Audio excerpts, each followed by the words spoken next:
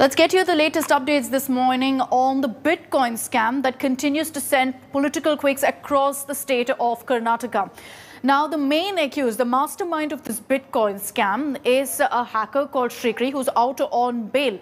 Now, there have been certain allegations, and this is detailed also in the charge sheet which India Today has accessed, of Sriki's links with a Congress MLA's son. This is N.A. Harris's son, Mohammed Nalapad. Nolan Pinto gets you details of exactly what the link is between the two. Nalapad has also spoken exclusively to India Today on the allegations that he was linked to Sriki.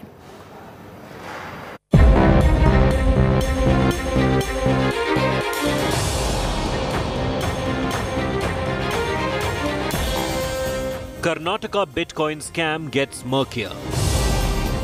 An alleged Congress link with hacker Sri Krishna Ramesh, alias Sriki, has emerged now. India Today has accessed the Bitcoin scam charge sheet filed by the Bengaluru police. The charge sheet claims links between hacker Sri Krishna and Congress MLA N.A. Harris's son, Mohammed Nalapad. According to the charge sheet, Sriki introduced Mohammed Nalapad to Robin Khandelwal at the ITC Gardenia Hotel.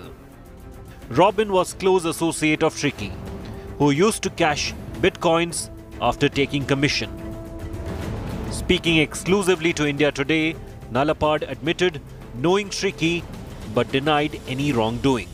If I say that I do not know him, it is a lie. We know him, and during 2017, I think 16-17, he became my brother's friend. After that, he became my friend later. Because he was my brother's friend, we used to say hi, hello, we used to meet here and there. And we live in the center of the city and everybody knows us and we know everyone there. After 2018, in his voluntary statement itself, it is written that there was no relationship after that. Nowhere in the charge sheet or nowhere in any of the document, it says that we have done any crime. Knowing someone cannot be a crime. And we have not done anything beyond that. The Karnataka unit of Congress, which first raised the Bitcoin scam, now finds itself in a tight corner. If the BJP government is inefficient in investigating the whatever is the allegations of the made by us, then they should step down. If Congress people are involved, tell us who, reveal the names. But why is BJP hesitating to reveal the names? CM Basavaraj Bommai had accused Congress of keeping a non-issue alive.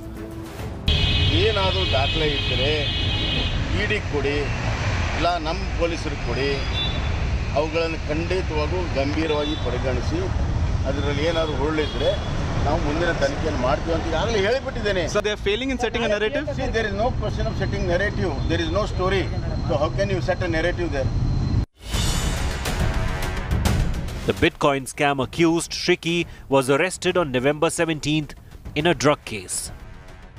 Sriki is wanted in a wide range of cases, including hacking gaming and government websites dealing in bitcoins on the dark web, buying drugs from abroad, as well as physical assault. The investigation has sparked a political war in the state, with the opposition accusing the BJP government of a cover-up. They claim the whole scam runs into hundreds of crores. With Nolan Pinto in Bengaluru, Bureau Report, India Today. Nolan Pinto is joining us live from Bengaluru with the latest updates on the story and the investigation. Nolan, good morning. You know, so far this entire issue was brought up by the Congress to pile pressure on the BJP government. There's now questions being asked of the Congress itself because of Mohammed Nalapad's name emerging. You spoke to Nalapad. How is the Congress really responding to all of these allegations? Well, apart from Nalapad, no senior Congress leader is willing to actually speak on this particular issue. In fact, today, Akshita, they will be having a press conference at around 2:30, and we assume that it is on the Bitcoin issue. So that is where we can actually put this question to them, stating that all this while you said that the BJP was involved, but now in the charge sheet, it very clearly says that Mohammed Nalapad, N.A. Harris's son, the Congress MLA from Shantinagar, knew Sriki. And what is also interesting is this. He says that after 2018, as mentioned by Sriki in the charge sheet, that they had no contact. But Umar Abdul Nalpar, I beg your pardon, his younger brother did meet him continuously in different places across the country while Sriki was on the run. Basically, it took some time for the police to arrest him. He managed to get anticipatory bail, but Omar Nalpad, Mohammed Nalpad's son, was in contact with Sriki all this while. So a lot of questions that the Congress now needs to actually answer, because all this while they have been saying that the BJP, senior leaders from the BJP are involved. All right, we'll track the latest on the story as and when it develops. For the moment, Nolan, thank you very much for joining us.